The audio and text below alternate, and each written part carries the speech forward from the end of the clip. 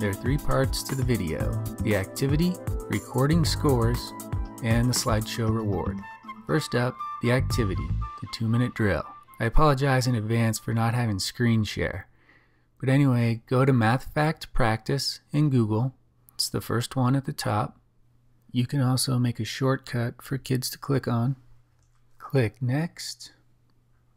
And first, mute the sound. The sound's horrible, especially if you have 30 going at once. The difficulty, elementary, just 5 or 10, usually start at 5. And choose your operation. In your case, choose Subtract. I selected Add for the video. Go ahead and start when everyone's ready. And you'll see the first math problem.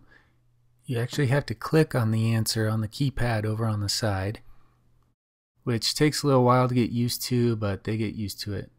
If you get the wrong answer, you have to hit clear, and it won't let you go on until you get the right answer.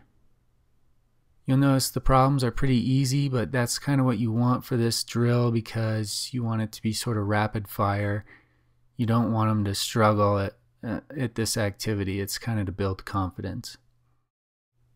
Once the time runs out at the bottom, this report comes up, and then we got to record the scores. Part 2, recording scores. In the description, there's a link to a Google Docs worksheet you can print out. Each student can fill out their own worksheet, and every time you do the activity, you fill out the level, the type, subtraction, and the score, which was 7. And was this your personal record? Yes. Each time you do the activity, you try and break your own personal record. It's not a score to share with any of the classmates, it's just for them to track their own progress and for the teacher. As a teacher, you can also keep track of the scores on your own spreadsheet that you set up with the names at the top and the dates on the side. And every time they do the activity, you can enter in their scores when they turn in their worksheets. And if it's a personal record, you can go ahead and highlight the cell so that you can see how many times they're making progress. I do this so that the kids are always trying to beat their own personal record and not competing against each other. That way they just keep improving against their own score and hopefully just keep getting faster. Also, when conferences come along, you can go ahead and graph their progress at this activity. It's a nice chart to show, how Johnny's been doing at the 2-minute drill.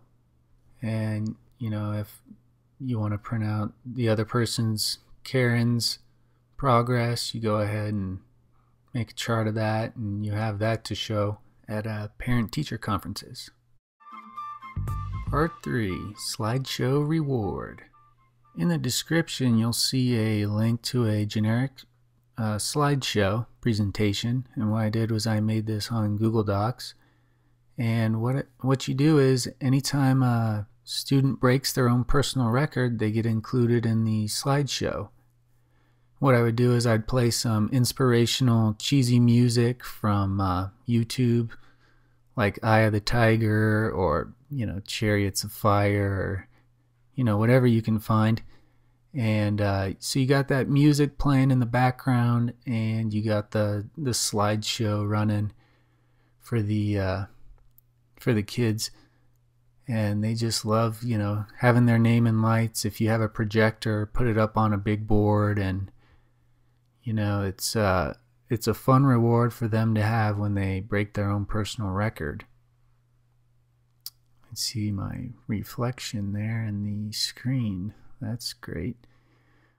For a more in-depth description, just go to the website under the tips section and you'll see a better description of this activity. And that's it. See ya.